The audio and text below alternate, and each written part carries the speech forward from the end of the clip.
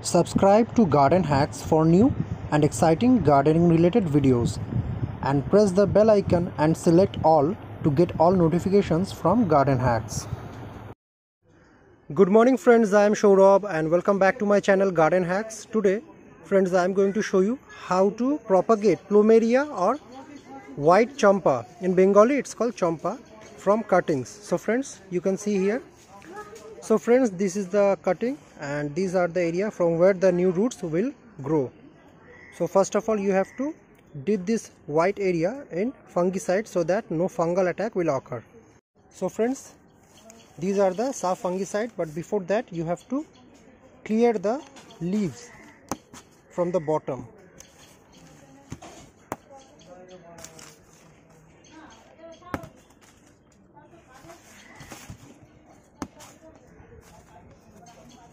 And now you have to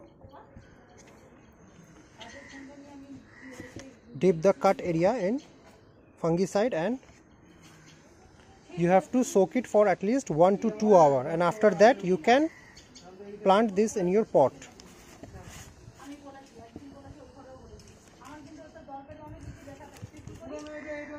Welcome back friends after 2 hours, and I am going to plant this cutting in this plastic container.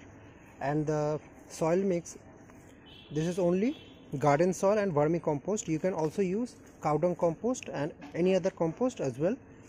The reason behind I am using this plastic container is when the roots start growing, I can see the roots from outside. That is the reason, and after that I will transfer this plant in a bigger pot. So before that you can also use root hormone powder or rooting hormone powder.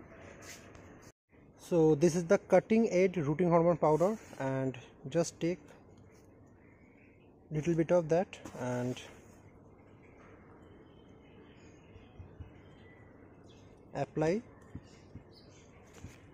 every part of the cut area. This is the cutting edge rooting hormone, and now it's time to plant it. Slowly and gently push it down and then fill the soil from the sides. So it's time to plant it. Just push it down slowly and gently and then fill some more soil.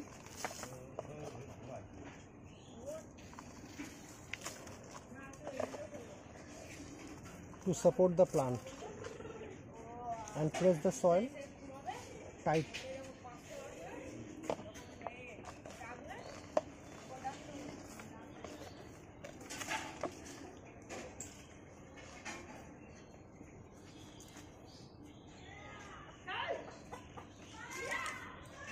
It's done, and now it's time to water it.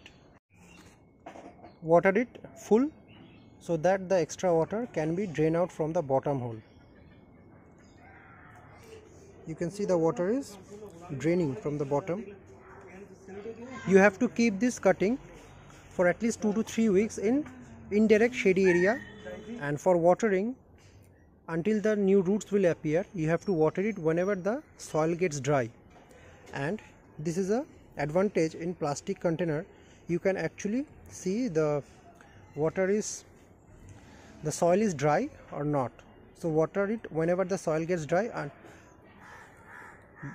otherwise if you water it too much, the cutting will die.